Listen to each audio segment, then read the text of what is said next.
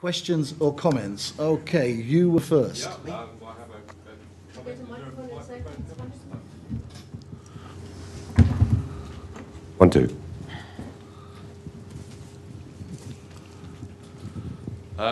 My comment is about the term sustainable intensification. I found your definition less offensive than I expected, but I still don't believe it. I don't think that you can just take two words, stick them together, and then decide what they mean. I think words have meanings originally, and the problem with the term sustainable intensification is it's rather similar to the term sustainable growth, and we know full well that you can't have sustainable growth in a finite world. You can't have year-on-year-on growth. So why can you have year-on-year intensification? I think that the term sort of betrays the same attitude, the same thinking as the sustainable growth. So I think it betrays an existing paradigm, and in order to move forward, we need to actually change our way of thinking. And I'm not a certified grower, I'm a small-scale grower, and I'm surrounded by conventional farmers. So, you know, I'm probably more familiar with conventional farming than some here. And the big problem in conventional farming is not sustainable intensification. It's sustaining present levels of intensity. Because they haven't been making progress for the last few years. They've been going backwards in terms of their yields, in terms of their environmental performance, all of these things. So I think I decided I don't like the term whatsoever, and that I think we need to really make that point, that it does betray an existing paradigm which isn't working, and that we need a better term to describe what we're about. Okay, Nadia, do you want to say something? Yeah, I mean, I couldn't agree more with you. It's an oxymoron, actually. But this is the FAO definition. The thing is that you can. What they mean by that is that you don't need more land, and you need less water and less energy. Now, at what cost? It's definitely not ecological. I mean, some people sustain, even within my circles, that GMOs contribute to biodiversity because you're putting new biodiversity on.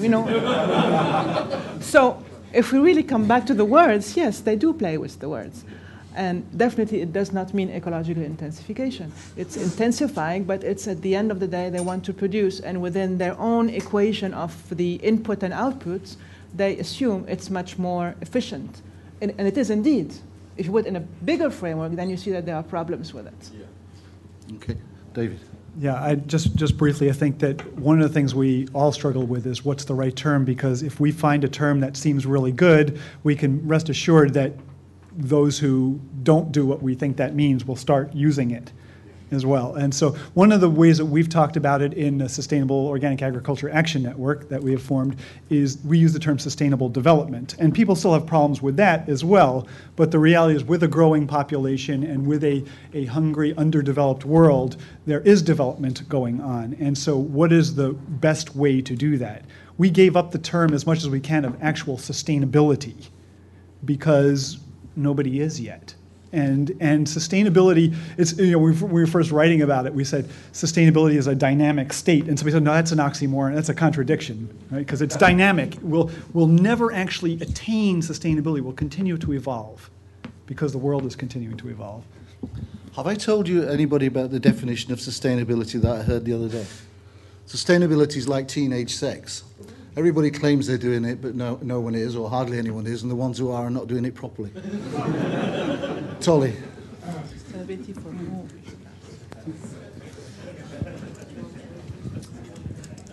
Question for Nadia. The work you've done within FAO clearly show that organic production is viable for feeding the world, with modification of diet, obviously. But agriculture goes beyond just food. There are other products as well, particularly fibre, fuel, particularly so. Has that study also considered the impact of fuel? Because I've been to many parts of the world where I find nearly all the population are using firewood, often to the detriment of the local forest or ecosystem. Does the survey include the production of particularly fuel to feed people who are cooking. I mean, some people are not able to cook because they don't have access to fuel. When you do such modeling, this one took 1 year only for the data to put it right. You always have a challenge in terms of data availability. And the data for the biofuel and the fuel was very difficult to get. So we didn't have it in the first phase. We're aiming to have it in the second phase of the SOL-M model. So we don't have the fuel yet. But we do have all use of crops, you know, for textiles and non-food, yes. But there is still, you know, a huge impact of particularly fuel, which hasn't been put into that equation, is that right? Well, it's a question of utilization. Huh? And in the statistics, you know, under other utilization, you have fuel under that, but it's not distinguished. And we do have a problem in terms of data availability to do anything meaningful. Because for us, it's very important that this modeling is very robust. Okay, Martin next. Yeah, I've got you and I've got Peter, but Martin first. Could somebody say a bit more about the extra land use that's deemed to be required for organic production? I feel a bit silly really, because when you were just answering the very first question, I think you almost alluded to it, but I didn't quite hear you because I was looking at Lawrence to ask this question. But so if you did, God help, I'll go. But it's like I question it because in terms of in agroecological approaches to food production, we are actually working alongside nature, so we're not actually we're not degrading it. I can't remember what the word was you used. And so actually, and in some cases, we can be actually repairing already damaged, degraded areas that have been perhaps from the present system. So have those kind of thinking being factored into that those calculations? When we looked at the organic systems, we had to fix the model in order to do the modeling, and it's more or less about 2 animal units per hectare. So you are really extensifying as compared to the intensive production that's going on today with livestock production. So you definitely need more land if it was to become organic along the organic standard if you are using concentrate feed, because you need land also for using concentrate, for producing concentrate feed. However, if you did not produce concentrate feed and use those land for more integrated systems and for other uses, then you don't need that extra land. So that was what I was trying to say. Yes, sure. Sorry. So just to be a little hyperbolic, the end of the world is an old subject, right? Everybody thinks it's going to happen and tries to predict it, but we never actually know, when it happens, it probably won't go down exactly like we think. And so to answer your question, though, I think that the modeling that FAO and that Nadia is talking about, I think that really has something worth considering. But I also think that as we change and as we think about the paradigm that we're trying to change in our method of production, that goes also for our own organic practices. Because a lot, as it's been talked about during this conference, some organic practices are still done somewhat with a conventional mindset.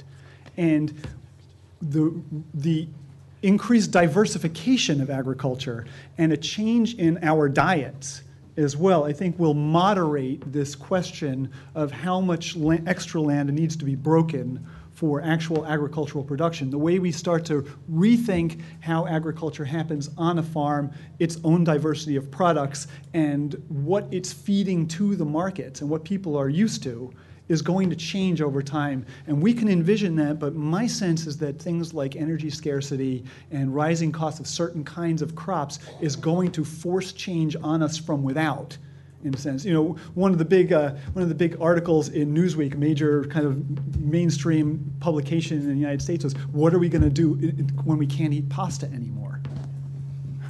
Peter Melchett.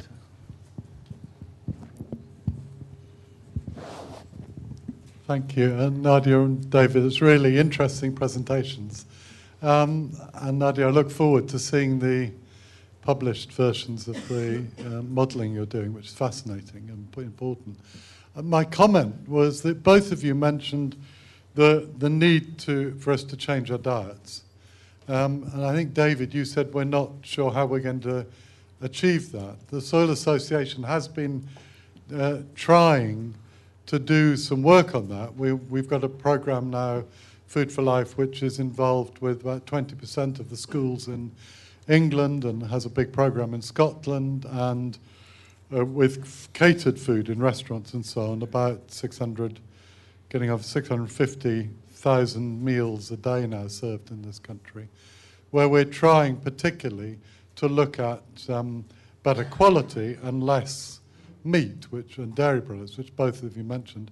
And I guess one of the things it seems to me, I don't think either of you mentioned, that we need to do nationally and globally is to work with public health authorities, because our diet needs to change, not just for the reasons both of you outlined quite rightly, but also because we're killing ourselves from overeating in most countries of the world now, including places like China and India, and public health professionals want that to stop quite reasonably. It's a huge cost to health services, and those are really strong allies for us in this changing diet so that we can feed the world organically. Thank you. And just here.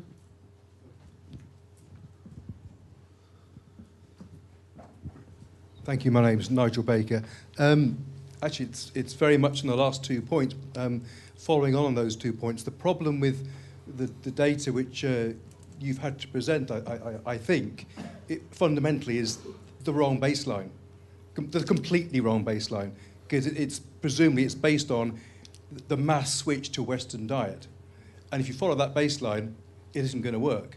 So the big problem there is we're starting in the wrong place. We should be starting in a different place. And that should take into account the point about healthy, a healthy, nutrition-rich diet, not a calorie-rich diet, which our food system's based on. And just also the issue was worrying me about land. We all know that agroecology is the most efficient use of land. Every study in the world tells us that, mainly because of high labour input, but it is the most efficient. So it's a bit of a worry that the word's going to get out that actually for people who are really into the wildlife issues and things like that, thinking, oh my God, organics means more land. That's a very dangerous message to go out because it's completely wrong.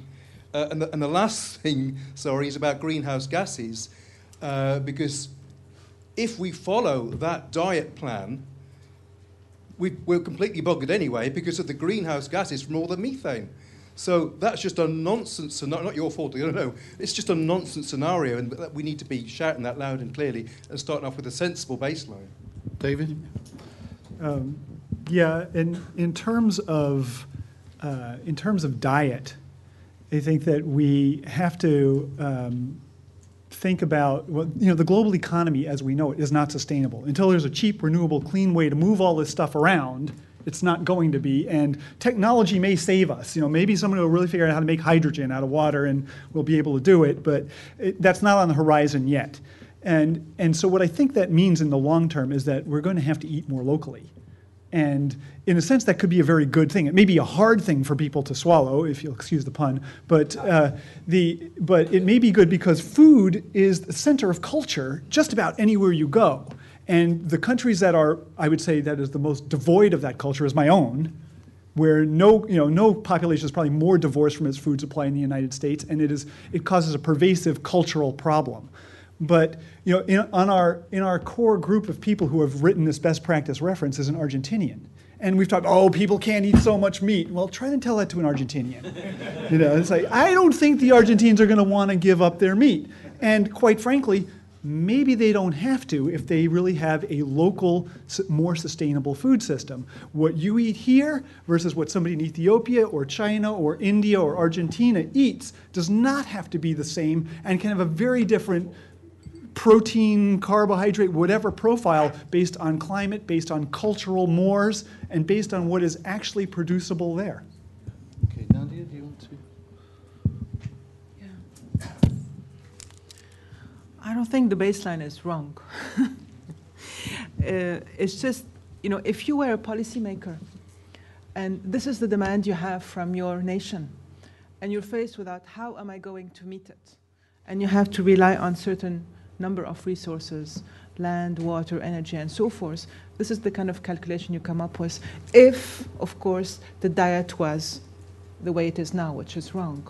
So the conclusion of this is that the way this is going, if the demand from mainly, it's not from northern countries really, the meat demand, the 85%, it's really coming from developing countries now where you have a middle class that can afford having the same kind of meat consumption as us. We cannot say you cannot do it the same way as we did it. I mean, they have the right to do it. And if you look at those billion people having this type of diet, then we do have a problem. So what we're saying is that continue the way we are doing and providing the food for 9.1, 9.2 billion people with the same trend as today would mean that we would need so much more land if it was to be organic. However, if we change diet to have an average calories of more than, there's different discussions, of course, on the pros of cons, but more than 3,000 kilocalories per person, which is more than enough, then we could feed the people. But the distinction between whether your protein is coming from animals and plant is changed, and you have it on the graph also.